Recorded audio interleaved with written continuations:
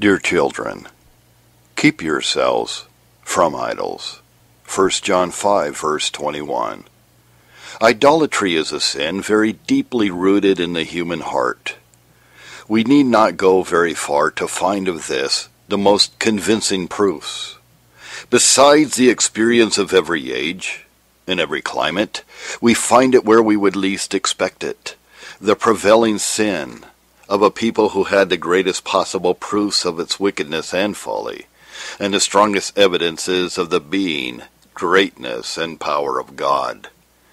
It amazes us sometimes in reading the history of God's ancient people, as recorded in the inspired page, that after such wondrous and repeated displays of His presence, glory, and majesty, they should again and again bow down before stocks and stones, that those who had witnessed all the plagues of Egypt, had passed through the Red Sea by an explicit miracle, were daily living on manna that fell from heaven, and water that gushed out of the rock, who had but to look upward by day to behold the pillar of the cloud, and by night the pillar of fire to manifest the presence of Jehovah in their midst, that this people, because Moses delayed coming down from the mount, should fall down before a golden calf and say, "These are your gods, O Israel, which brought you up out of the land of Egypt,"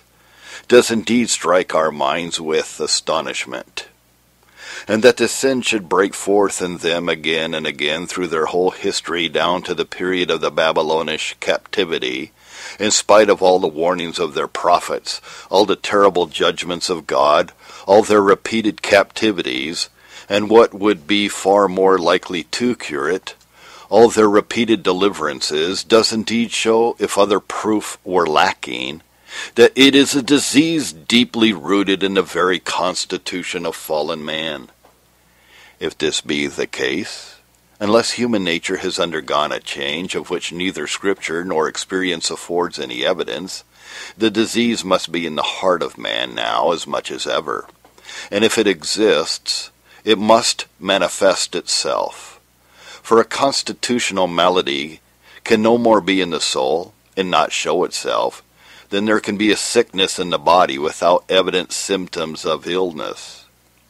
It is true that the disease does not break out exactly in the same form.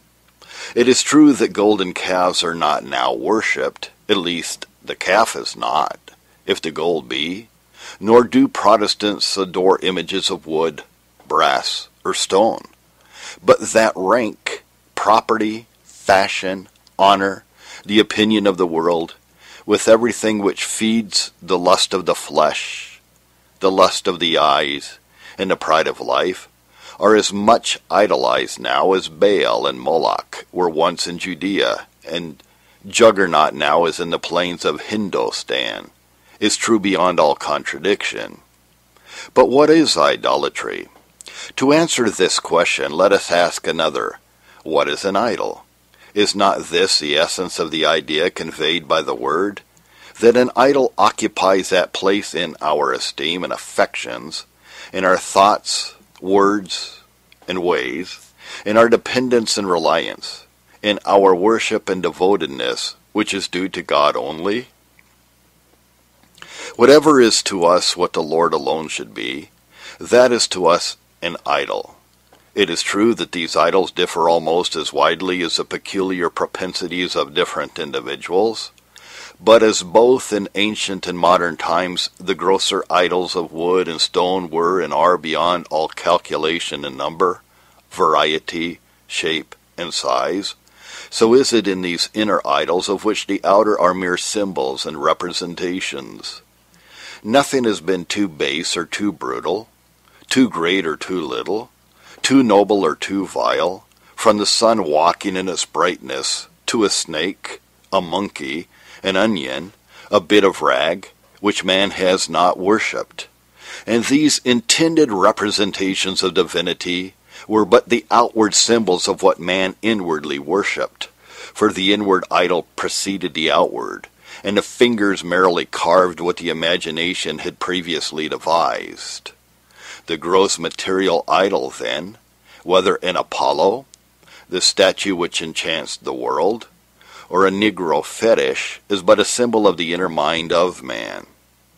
In that inner mind, there are certain feelings and affections, as well as traditional recollections, which sin is perverted and debased, but not extinguished. Such are a sense of a divine Creator, a dread of his anger and justice, a dim belief in a state after death of happiness or misery, an accountability to him for our actions, and a duty of religious worship. From this natural religion in the mind of man, a relic of the fall, sprang the first idea of idolatry. For the original knowledge of God being lost, the mind of man sought a substitute, and that substitute is an idol. The word, like the similar term image, signifying a shape or figure, a representation or likeness of God. Against this, therefore, the second commandment in the Decalogue is directed. Now this idea of representing God by some visible image being once established by the combined force of depraved intellect and conscience, the debased mind of man soon sought out channels for its lusts and passions to run in, which religion might consecrate, and thus a devilish idea was conceived and carried out, to make a god of sin. Thus bloodshed, lust, theft, with every other crime, were virtually turned into gods named Mars, Venus, Mercury, and so on. And then came the horrible conclusion that the more sin there was committed, the more these gods were honored.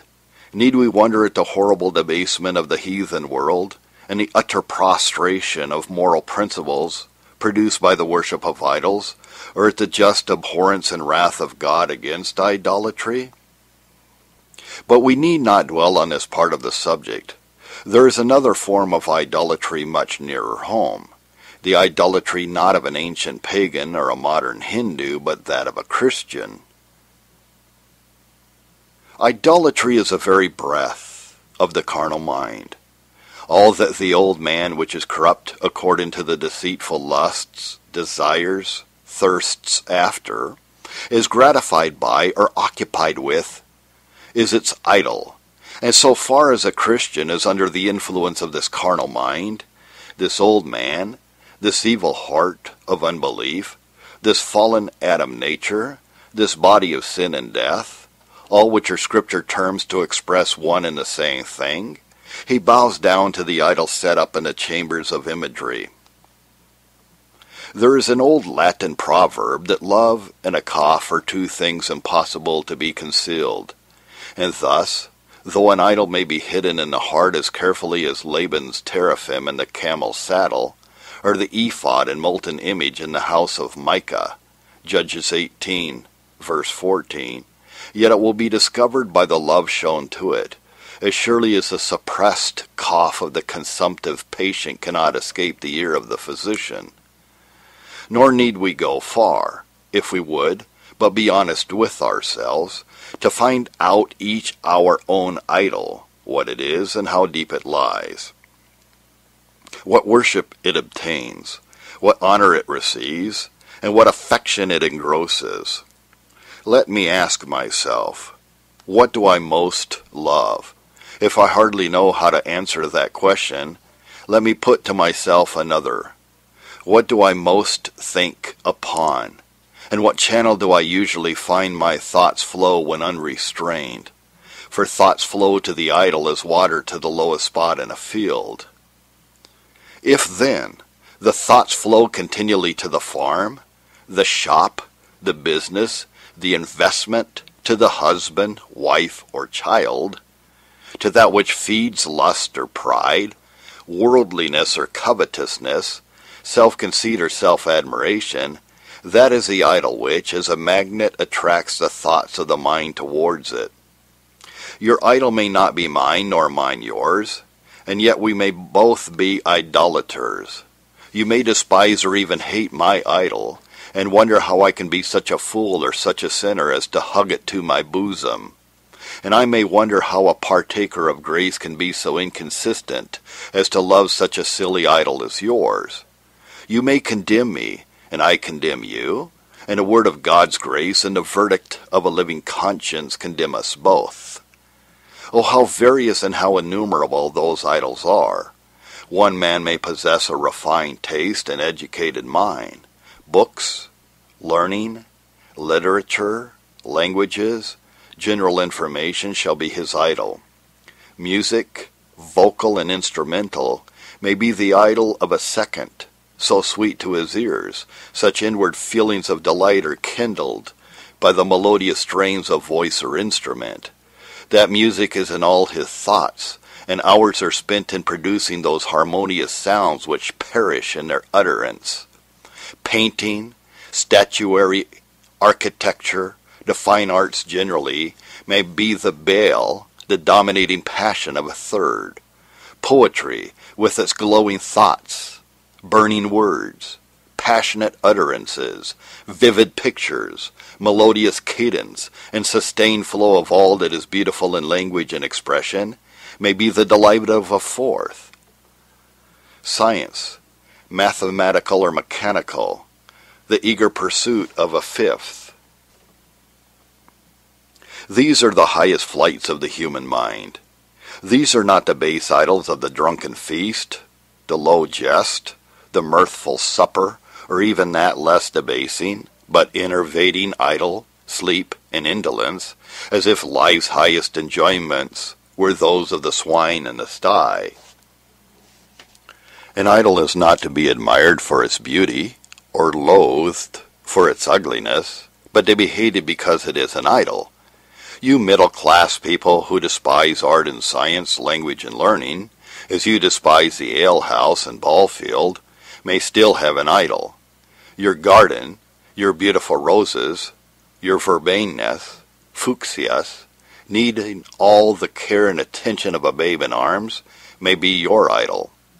Or your pretty children, so admired as they walk in the street, or your new house, and all the new furniture, or your son who is getting on so well in business, or your daughter so comfortably settled in life, or your dear husband so generally respected, and just now doing so nicely in the farm, or your own still dearer self that needs so much feeding and dressing and attending to, who shall count the thousands of idols which draw to themselves those thoughts and engross those affections which are due to the Lord alone? You may not be found out. Your idol may be so hidden or so peculiar that all our attempts to touch it have left you and it unscathed. Will you therefore conclude that you have none? Search deeper. Look closer. It is not too deep for the eye of God, nor too hidden for the eyes of a tender conscience anointed with divine eye salve. Hidden love is the deepest of all love. Hidden diseases the most incurable of all diseases. Search every fold of your heart until you find it. It may not be so big nor so ugly as your neighbor's, but an idol is still an idol, and an image still an image, whether so small as to be carried in the coat pocket, or as large as a gigantic statue. Every man has his idol, but it is not every man who sees it. Few groan under it. Dear children, keep yourselves from idols. 1 John 5:21. The dearest idol I have known, whatever that idol be, help me to tear it from my heart and worship only Thee.